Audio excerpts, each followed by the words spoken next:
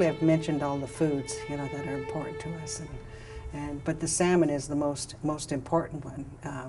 If you were to go to any tribal function, whether it be a powwow or a name giving or a funeral or even a birthday, you will always see salmon served. And that's why the tribe was so concerned about the low fish runs back in the 70s and in the 80s. And so we wanted to see salmon come back to the Yakima River. There had been no salmon in the Yakima River for over 30 years. And so it's like our tribal fishermen say, what good does it do with our treaty right to put in our dip net and pull it out empty all of the time?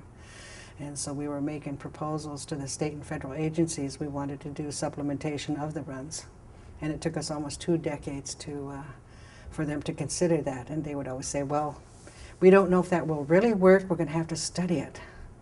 And some of our elders would say, are they going to study the salmon to death? They would question. You know, we need the fish. It's very, very important. To us, it would be, if you were a Catholic, that would be your communion.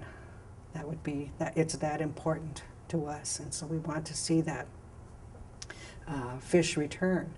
And so after all of that, we started doing supplementing the runs. We said you have to reprogram your hatcheries. You have to take that salmon out of those concrete hatcheries and start putting them back in the streams and rivers where they have been.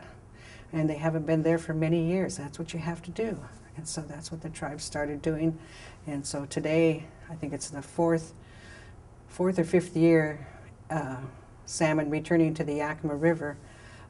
And it's not just for the tribal people, it's for everyone. So we even had sports fishermen coming up and telling me to tell the tribe, tell the Yakima Nation thank you, because if it wasn't for the Yakima Nation, we know there still would not be salmon in the Yakima River.